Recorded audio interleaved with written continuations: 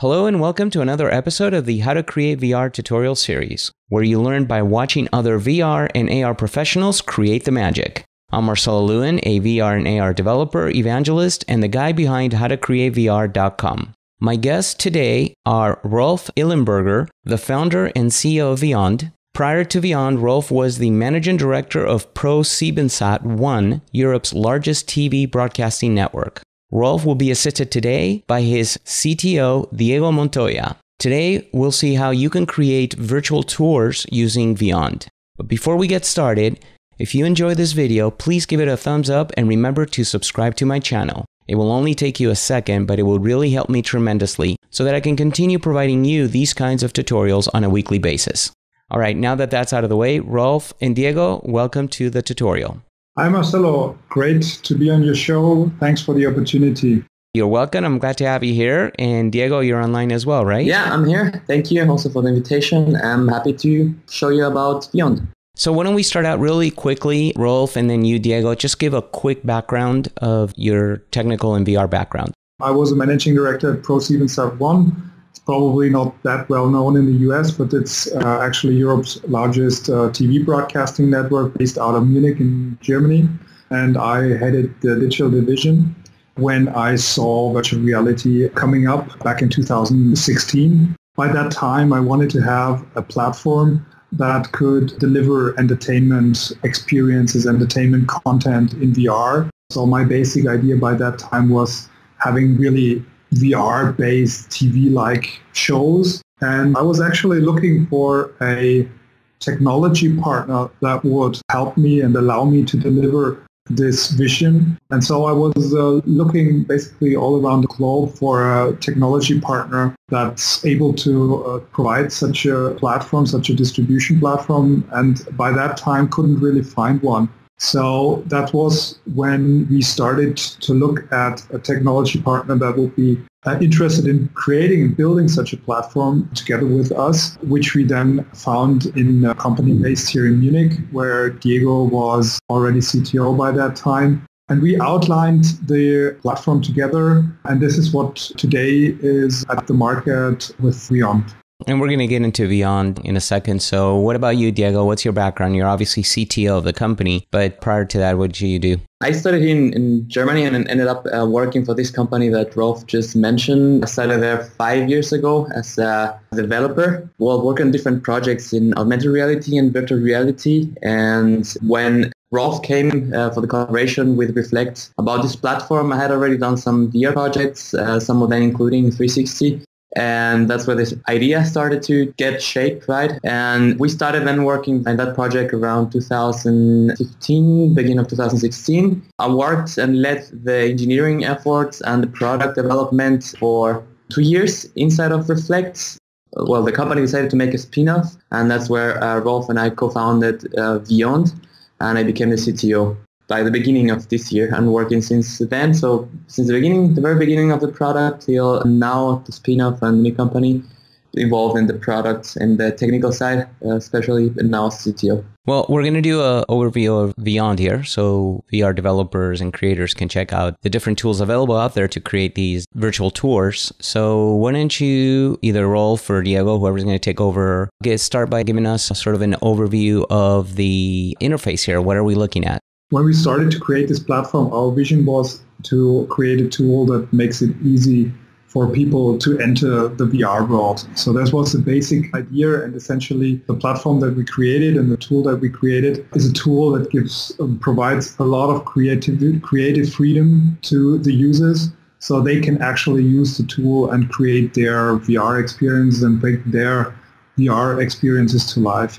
So that's the basic idea of our app and our platform. And we're going to now jump in and show you or explain to you the interface of the platform and create a little demo project to explain how the platform and the authoring tool is actually working. So on the top left of the authoring tool, you have the preview window where you see your 360 footage, and we're going to start creating a little demo project while I'm speaking, so you can actually see the tool, how it's working. On the bottom left, this is what we call the storytelling or the storylining window. that is where you create the different 360 worlds, or you add the interactivity and you add kind of the storyline that you want to take the user through in your VR experience. And on the right of the screen, you have the properties windows. We're going to dive into more details later.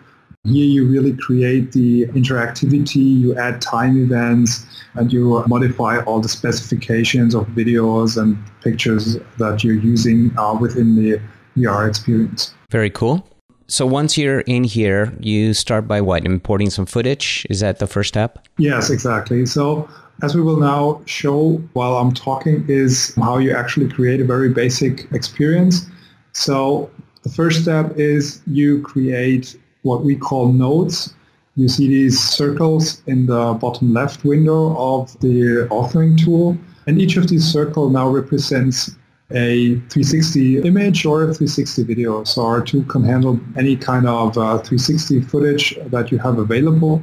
In this case, we just use some basic 360 material that we have from a prior shooting. So each of these nodes are basically scenes, right? Each of these nodes are actually scenes? Exactly. You could say they are scenes. And what's the limit that you can support on the 360 video? Can you do 4K, 8K? Is there a limit on the resolution? We limit it to 4K at this point in time. Okay. Is that because of distribution, or why is the limit 4K? Because it seems like most apps are limiting it at 4K. Or is it because of the playback? Like, for example, the Oculus Go can't play anything over 4K anyway. Yeah, that's the main reason, actually. The idea of there's one important thing also to say is that the experiences that you create with the authoring tool, like we're showing it now, can also be distributed and made publicly available via our platform. And we're going to show that in a second. But in order to ensure compatibility with the most devices, you need to limit the resolution at some point to ensure that the experiences run smoothly on all possible devices. Right. So that's why we decided at this point in time to limit to 4K, as you just said, the Oculus Go being one limiting factor here. Got it. Okay, makes sense. Okay, so now what we've done is we put an image into the first, a 360 image into the first node or scene, as you call it. We're going to do a second image in the second node. While you do that, you have a high-resolution media that's optional. What does that mean? Does it mean that you can have both, like, let's say, an HD and a 4K, or...? Exactly. That's so that way it depends on the device. It can pick the device, or your app on the device will pick the most appropriate one? Absolutely. We have a content management system as the core of our VR platform. So the authoring tool is kind of the input device to our content management system.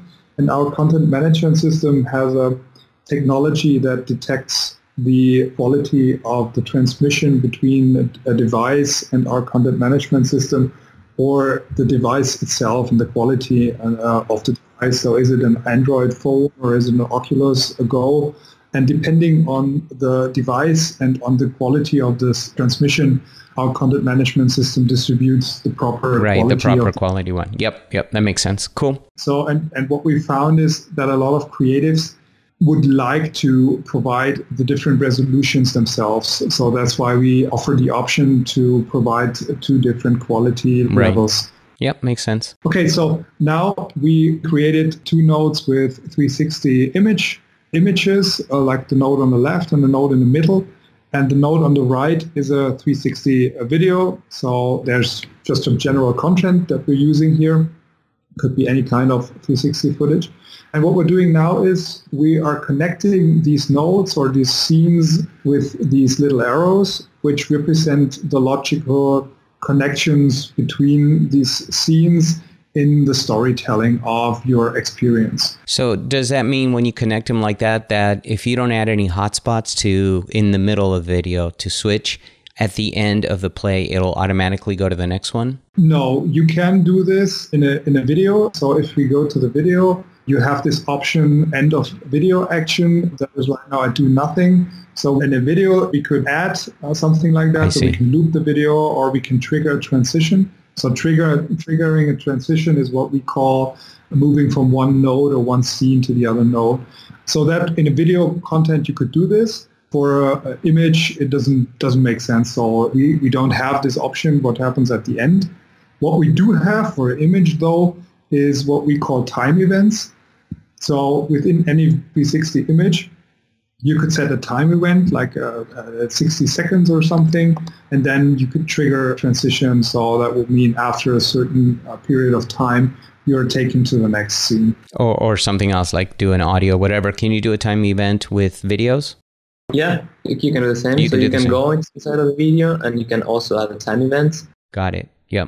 Question on the video, on the transition or the end transition, or even in the timed events, when you trigger a transition to go to the next scene or a particular scene, can you have it, if that scene that you're going to is a video, can you have it start at a particular time of the video, or does it always start at the beginning? Well, it always starts at the beginning. In general, yes, but what you can do is keep the node time. So for example, if you have two videos that run parallelly, you can select in transition and check the box to keep the node time. That means if you leave the first node at second 10, for example, then you enter the second node at the same time, at second 10.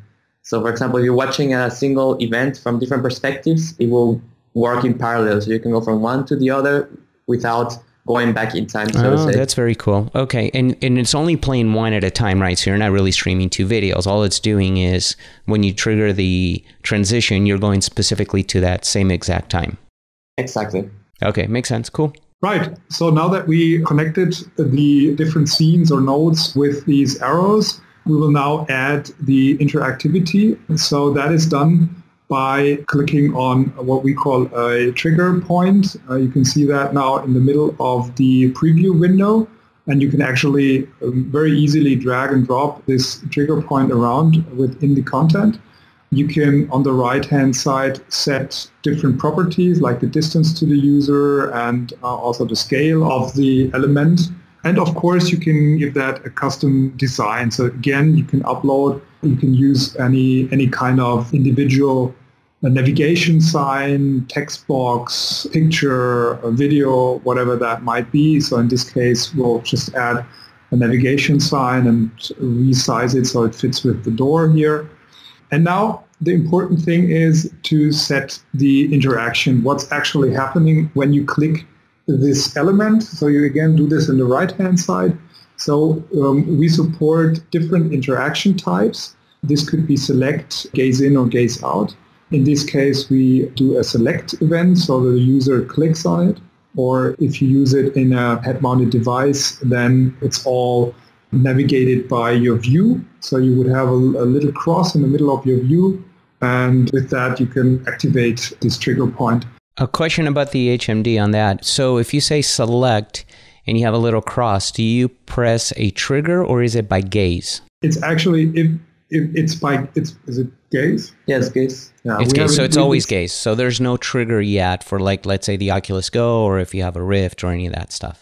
Oh, actually, in the gear, you can shortcut it. So if you don't want to wait for the second by operating it by gaze, then you look at it and then you can tap. So it's the usual interaction that people know from Oculus Gear. Right. Samsung Gear, sorry. It's by tapping on the side. And also, for example, in Daydream, you can actually point and click on the controller. I see. Are you guys going to do any kind of interaction where we use the triggers for the other devices? Do you see that coming in the future? Yes, definitely. I mean, we're thinking about how to expand the interactions and how to do it in the most efficient way for each platforms. And we're going to give more extended support for controllers, including the Oculus Go controller or Gear VR controller. And well, now that you mentioned it, actually, if you look with the gaze, or with the middle of the gaze, and also press the trigger of the Oculus Go, it also shortcuts it, so it's a little bit faster. It's not exactly point and click, but that's also coming in the future. So for the hotspot, can you press the button? Which button did you press to get the hotspot in? The added trigger point. So that's on the bottom left of our top left preview window. That's always where you start when you add an interaction to an image or a video. And this kind of interaction, and that's what we're going to show now, can be different things. So in this case, it's a 2D image, a navigation symbol that's activated when it's selected. And you have different options as for the interactivity that you can trigger by this element. So you can either play a sound, stop a sound, you can trigger a transition, which means changing to another node. You can show and hide interactive elements. So interactive elements are other elements within this 360 environment that have a function. Can you give an example of that? What do you mean by that? You don't have to show it, but just give an example of what you mean by an interactive element.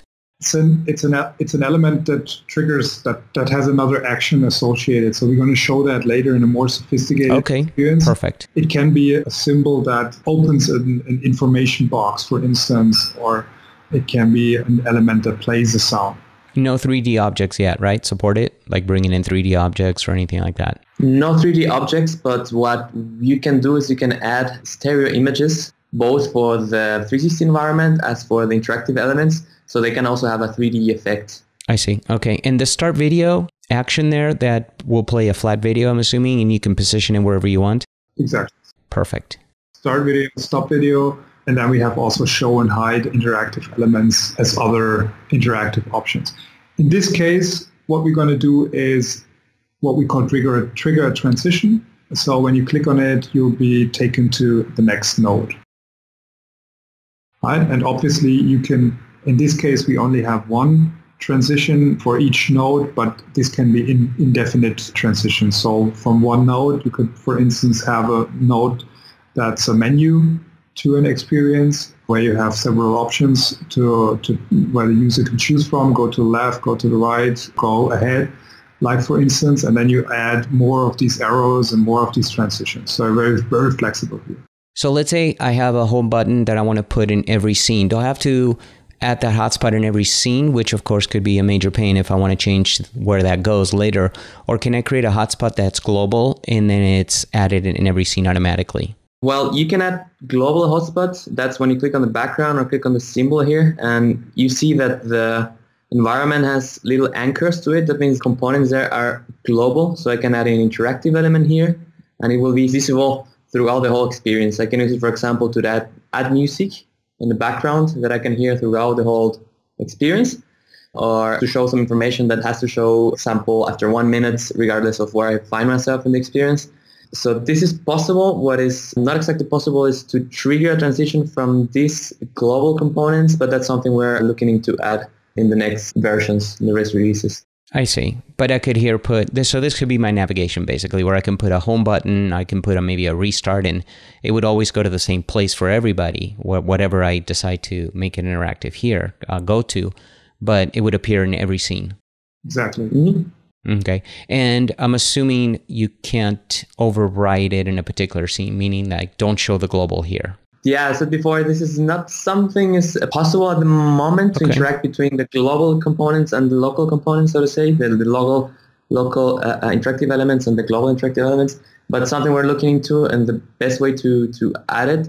So it's going to be possible to do some kind of interaction between the two. So for example, to override it, hide it, or deactivate it in specific nodes and make the creation of the experience much more efficient. So yeah. No, but just having this global thing is actually a cool thing because it saves a lot of work. If you have 20 scenes and you want a home button, you don't want to put it in every scene. Exactly. And the one thing that's also oftentimes used is like background music. So you have music that's playing throughout the whole experience and doesn't start over and over again when you switch the scenes. Right. That makes sense. Very cool. Right. So we added one transition in the first node, and we're going to do the same thing in the second node. And in this case, if it makes sense or not, we're going to add a navigation point that will take you to the third node, which in this case is a helicopter flight, but just for the sake of the preview, we're going to do this if the user is to enter the bathroom. In this case, he's not going to take him to the bathroom, but to a helicopter video. And we just simply add a navigation point here. We again add the interaction event, so select and trigger transition. And now we're actually good to go. So this is a very simple experience that we created here, consisting out of 2 360 images and 1 360 video. And we can now go ahead in the workflow and show you how you can actually easily preview this experience on your VR device that you're using. Quick question before you do that. You can, and we'll let it run on the background there, but you can have, I'm assuming, multiple actions? Because I saw the plus. I'm assuming you can add multiple actions. So not just exit, but you can play a sound, do a variety of things prior to exiting. Oh, you're going to see that in a second when we show a more advanced experience. Perfect. That at one interaction point, you can have 4, 5, 6 I see. different interactions that are triggered when this interaction point is clicked. Yep. And they can affect any interactive element. So the actions don't only fall on itself, they can also fall on other interactive elements. So one interactive element can hide several others or show several others, or you can chain the effect. So you can activate one after the other, after the other, to the other, to be sure that a user is following a certain series of events, for example. Or you can also wait until something happens so that you go to the next video. So you can run in parallel or sequential to each other. Yeah, for example. Yeah, cool.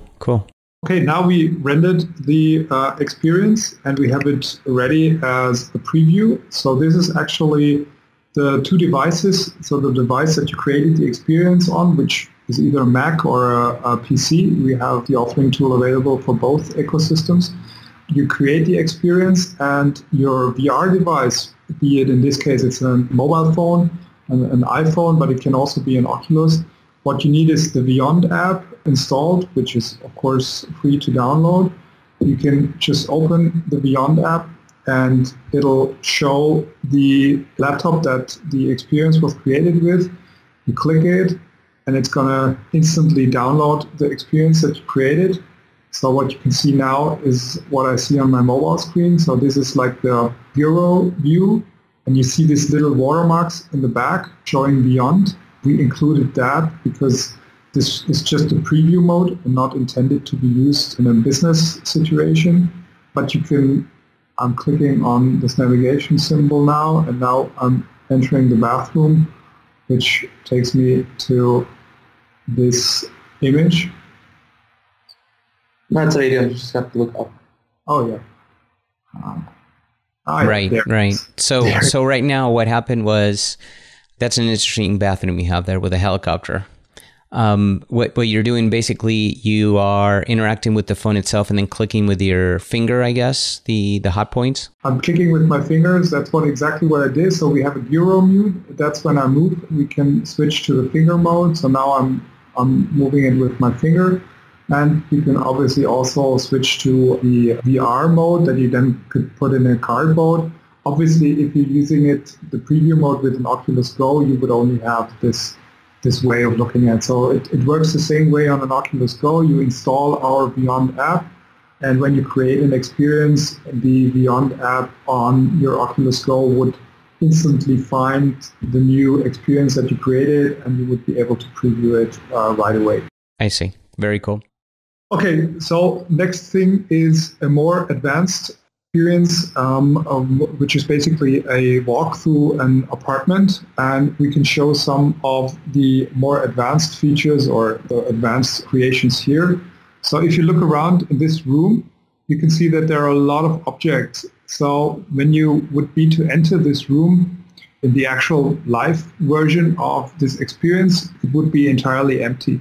And you are able to add all of these elements while in the VR experience. And as you've just seen, this is done very, very easily.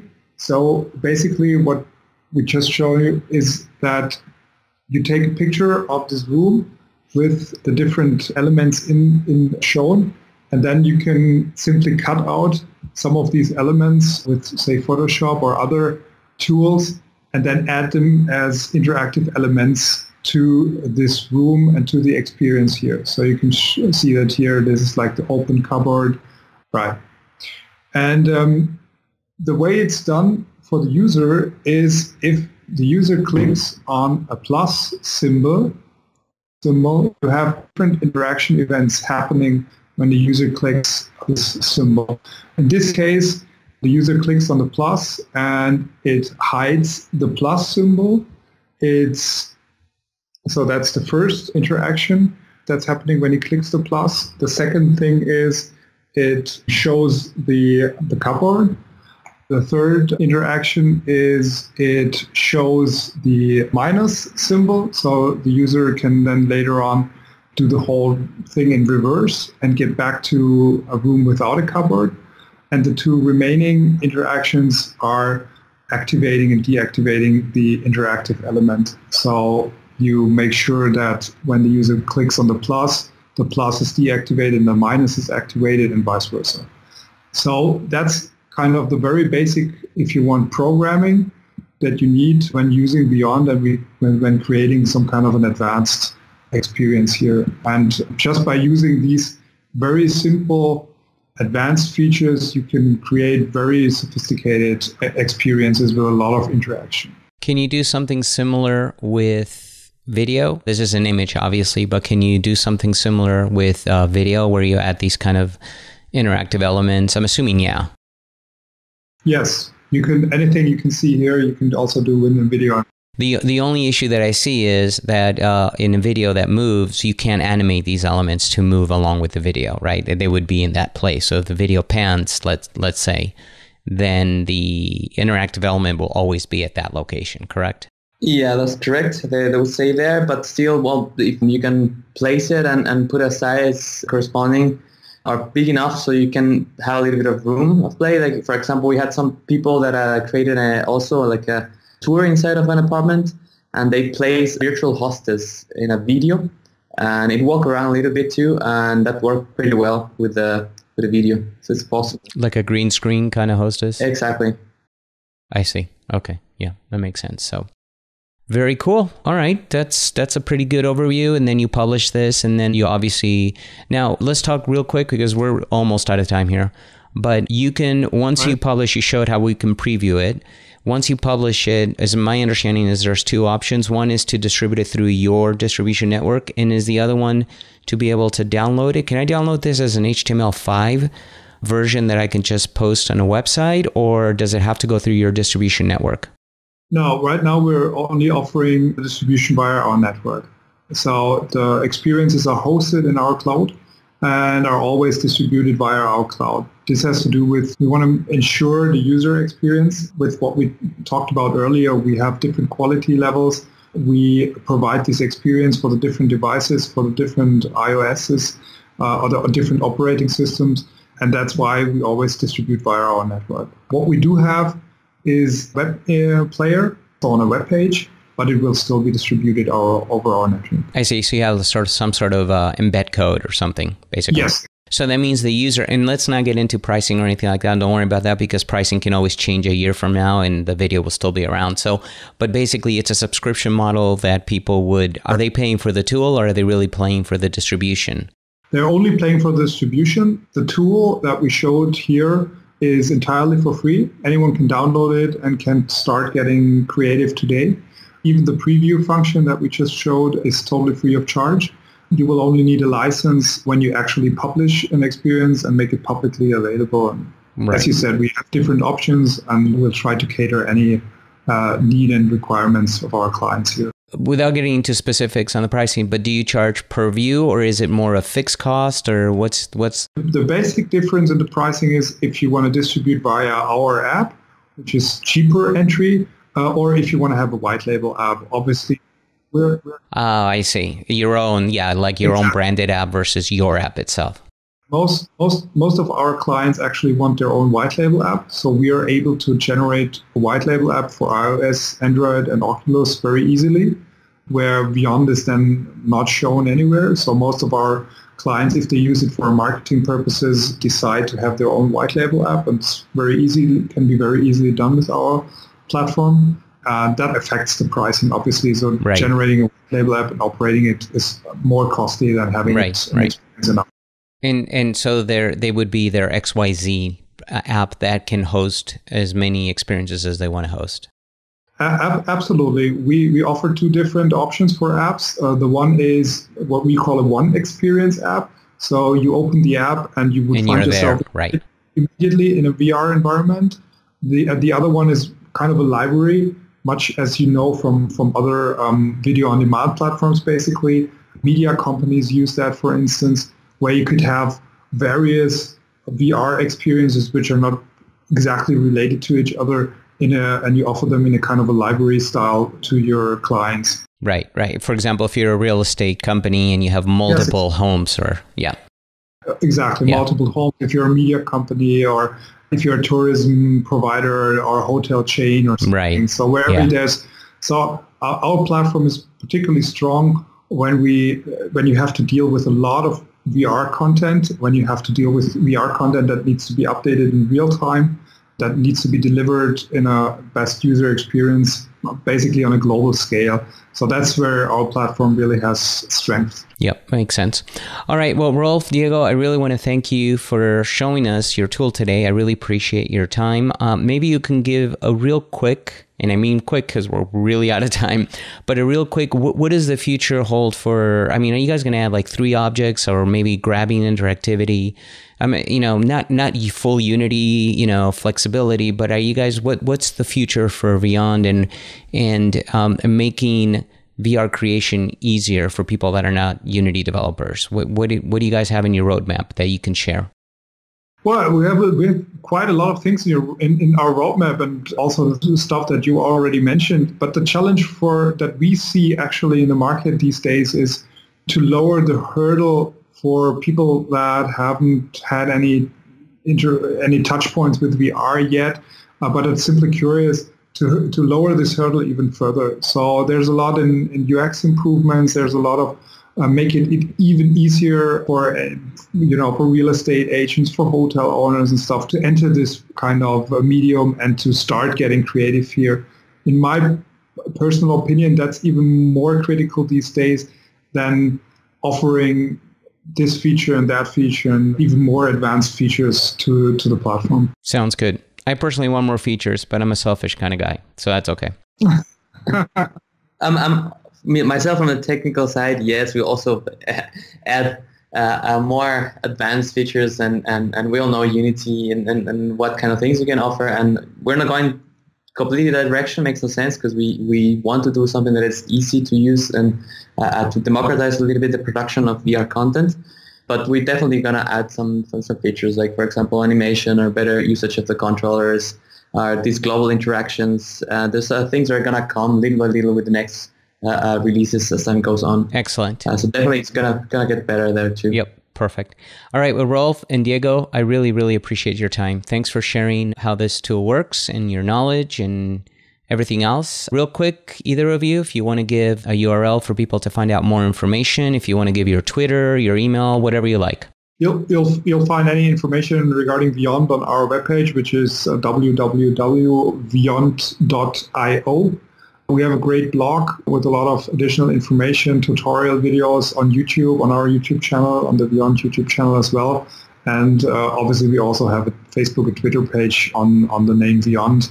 So follow us there. Happy to provide you with more information, and reach out to us on any of these channels if you have further questions or want to discuss VR. Excellent. Well, Rolf and Diego, thank you. And to the rest of you, I'm glad you were here with us. If you enjoyed this video, please give it a thumbs up and remember to subscribe to my channel. It will only take you a second, but it will really help me tremendously so that I can continue providing you these kinds of tutorials on a weekly basis. If you are ever in the Southern California area, we have a monthly meetup with lots of great VR and AR presentations. You can join or RSVP for our next meetup at howtocreatevr.com/meetup. Finally, if you are interested in learning more about how to create VR, AR, and MR experiences, please visit howtocreatevr.com. So until the next episode, I'm Marcelo Lewin. Cheers, everyone.